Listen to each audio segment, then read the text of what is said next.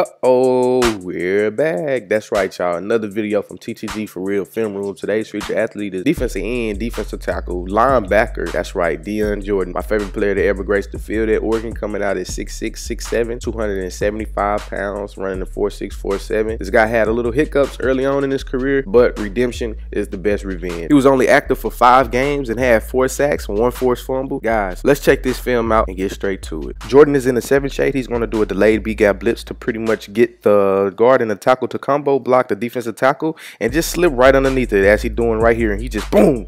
Although he didn't get the sack, he still got the quarterback pressure. This is what we like to see from him. Jordan is in a wide 9 stance. He has both hands in the ground, so that shows you that he is all pass, all go. He just bullies him, bull rush the tackle into the quarterback and just makes the sack. This guy has an 81.4-inch wingspan.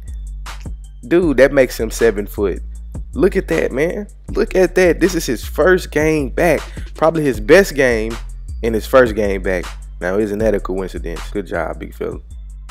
Jordan is in a 6 shade, head up on the tight end. What you don't know is that he's in man-to-man. He doesn't even have any hands in the ground. He's pressed man-to-man. The Seattle Seahawks can do this because of his length and his speed. It's a zone left, so he gets his hand on the tight end and just pretty much is a cutback player and makes a play in the backfield. Jordan is in a 5 shade. It's zone left, so he has to pretty much be the replace guy. He does a good job of getting his left hand on the tackle's hip and beelining to the deepest man in the backfield for the tackle. Jordan is in a 2-point stance with his right foot up, thinking run first. He has to keep his outside shoulder free. He does a good job of initial punch, but he lets the running back gets outside of him. That's his gap, but he still made the tackle. That's just a little bit of rust. Jordan is in a 2-point stance again. He does a better job of shooting his left hand and his left foot to the outside hip of the tackle, keeping his right hand free. I chose this play because it's straight hustle. This guy hasn't played in 3 years, man. Look at that. That's what I'm talking about. Jordan is in the 6 shade, head up on the tight end with the wide base. For what reason? I'm assuming just because that's more comfortable for him. It's a zone right. He just does a good job of getting skinny and making the tackle on Ty Gurley. Seahawks D-line did a quarterback contain to make Golf step up. That's why Jordan is in a wide 9 and is going to rush to the outfield shoulder of the tackle. He just does a good job of bending the corner, doing a cone drill, and getting a sack. Jordan is in a 4 alignment, zone to his side with the tight end cracking the backside in to create space. He does a good job of attacking the guard's upfield shoulder, and he just 2 gaps it, gets off the block, and makes a tackle. Jordan is a gap player. C-gap is his responsibility. Both hands in the ground. He's automatically thinking pass, but it's the zone to the left. But look at him. This guy comes all the way across the field and makes the tackle. Jordan is in a 5 shade. He crashes through the B gap. The Rams love to do split divide zone in this formation, and the Seahawks knew that. So Jordan, when he crashes, he clogs up the middle with the linebackers to scrape over the top, leaving Austin little to no room to run. Jordan is in a 5 shade against Collins. It's zone left, so Jordan is supposed to be the replace guy. Anything backside he gets. This is a D lineman's favorite play. Clean shot on the running back. Jordan is in a wide 9 stance against Brian Bell. For a guy that didn't play in 3 years, he did a hell of a job. This guy just does a good job of his hand placement. Left-right swim over, bends the corner, and get the sack on Dak.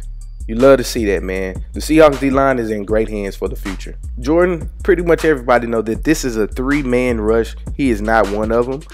He does a good job of dropping back in space. This guy can cover in space. You would like to see him close the gap on Witten to be more alert, but still a good job. Jordan is in the 6 alignment, head up on the tight end. The D-line crashes inward to make everything bounce outward. So Jordan crashes through the C gap to make him bounce out. He does a good job of 2-gapping and just being right there at the right time. Jordan is in a 5 shade outside the tackle, is zone right. So Jordan is pretty much just a step replace guy. You would like to see him do a better job of getting his left hand on the left hip of the tackle to close the gap, but he gets a beeline to the running back. This is D lineman's favorite play because it's a free shot and you don't have to worry about anything else. Jordan is in the 6 shade, head up on the tight end. Him and Richardson, the first initial move is going to be in then out. On Bennett's side, Bennett is going to rush strictly out. This pretty much makes Stanton step up in the pocket and have nowhere else to go. Jordan bends the corner and gets his right hand in there in the nick of time to cause the forced fumble. I think they recovered. Even if they didn't, that's still a great job by Jordan. Like I said, guys,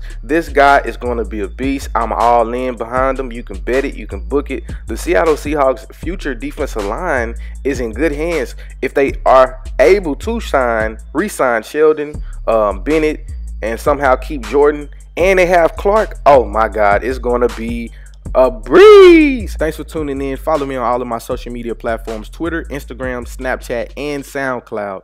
Let me know what you guys think. Are you behind Jordan, or was it just a fluke? 5 games, 4 sacks. You tell me. TTG signing out. Peace.